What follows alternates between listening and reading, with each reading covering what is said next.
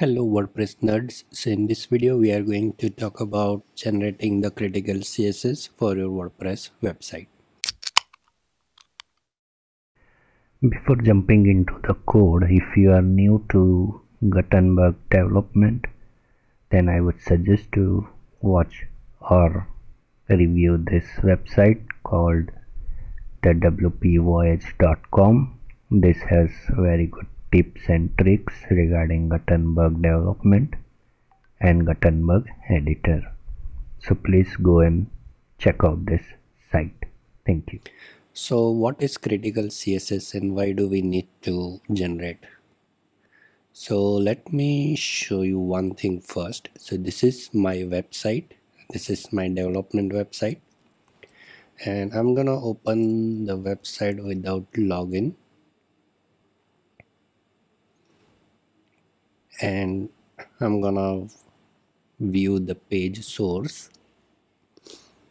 So here you will see that there is some CSS over here, then the JS, another inline CSS. Lots of CSS are there in this page, but all the CSS written in this each CSS is not necessary for this page. For example, let's say we have written two class CSS for two classes in this file, but out of those two class only one class is available on this page.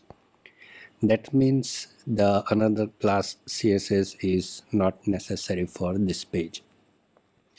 So it will increase the load time for your website, and then user might see the slowness on your website and maybe move away to the another site. So all this is to improve the site speed and make user experience smooth. And again, I want to mention that this is not necessary if you have a very good server, very fast server, and good enough to load your site faster. So if your site is already loading faster, then you don't need to do that. But for the sake of scoring of Google page site, page insights, then you need to do this kind of stuff. So creating critical CSS is nothing but to make your website faster and not making unnecessary CSS rendering on your page. So first of all, let me open the Google page insight where we can check the score of our site. So here I am using the fresh WordPress with BuntyWP theme, which is incredibly good theme. So now let's check the score of the theme. I mean, with the theme, it is not going to be a score for that particular theme. So let's wait for it.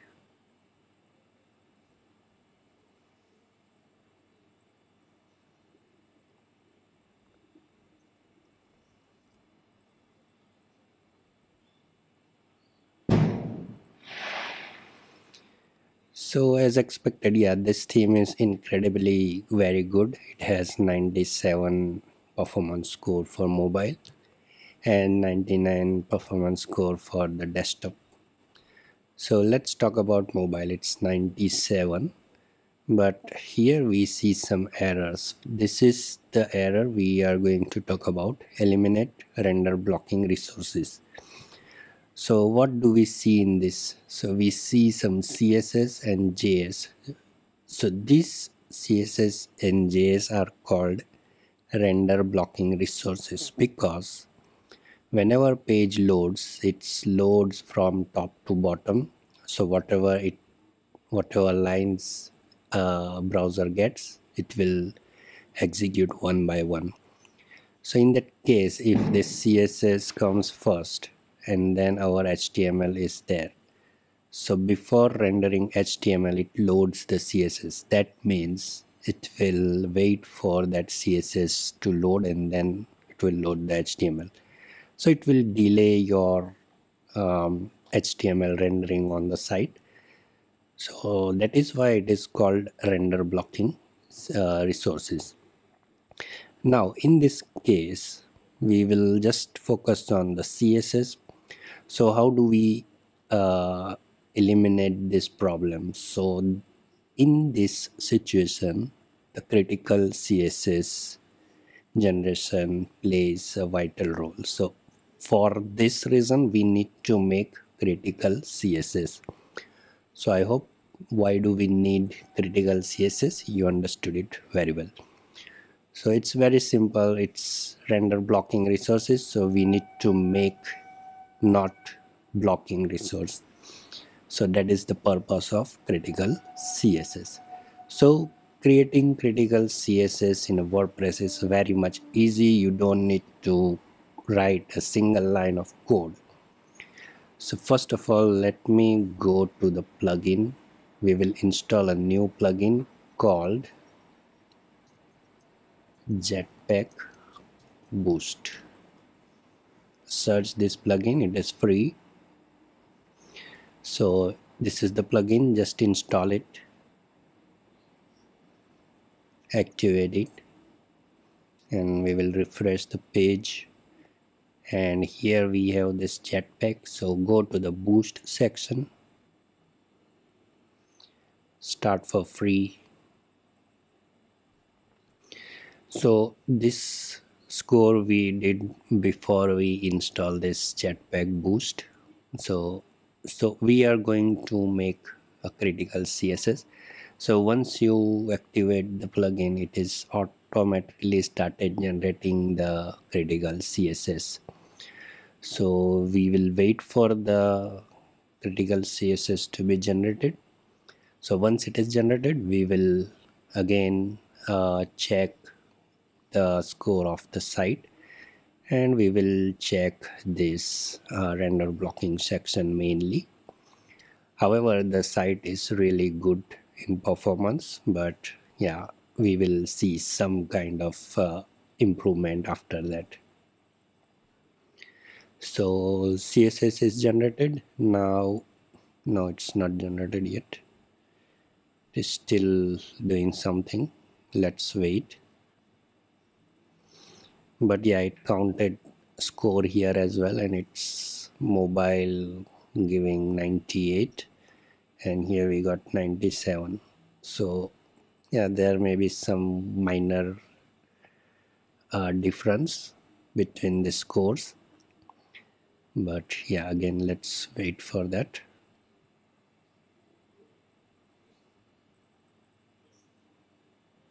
So meanwhile, I'm gonna show you the manual way to create critical CSS.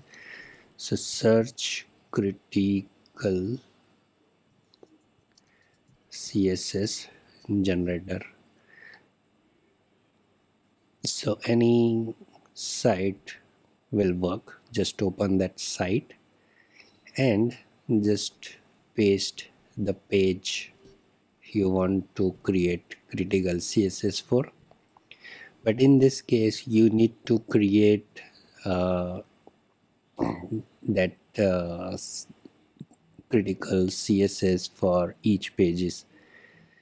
So this is just I'm showing you for the knowledge purpose. So it will generate the critical CSS. So once you get this critical CSS, just copy this whole block, and in your site's head section you have to put this between style tag. So I'm gonna show you that in a bit. So this is how you can create critical CSS manually. Now let's see our CSS is generated or not. Okay, so our CSS is generated. It says 5 files generated few moments ago. Now if you see on the front side of the site, there won't be any much difference. But now I'm gonna copy this and I'm gonna open this to the new page, and again I'm gonna analyze this, and then we will compare. So this is before generating critical CSS, and this is after generating CSS.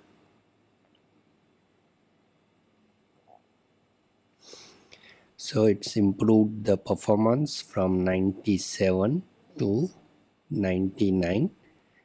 And let's check the render blocking resources.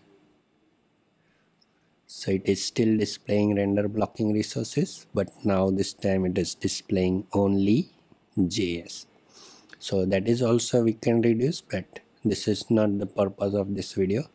But yeah, you can just play with these settings. It is very simple, but there is one problem with that.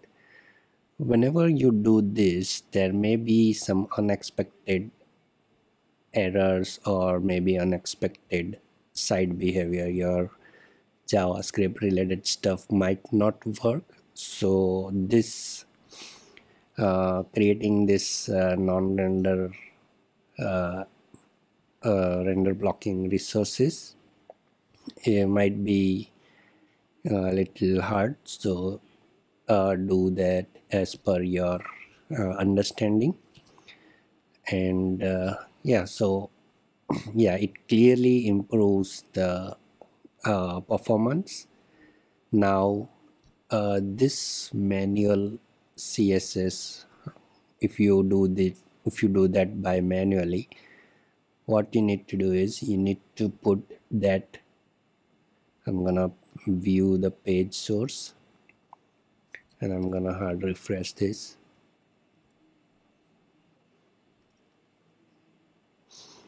So as you can see, this is the critical CSS generated and added inside the head part.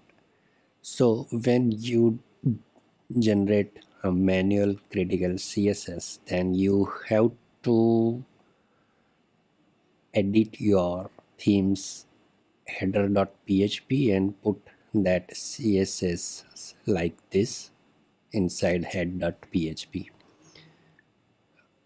So yeah, that is not recommended because WordPress has already a ready-made plugin.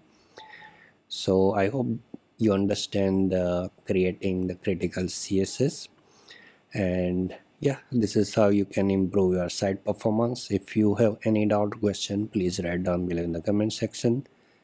Jai Somnath, Har Har Mahadev.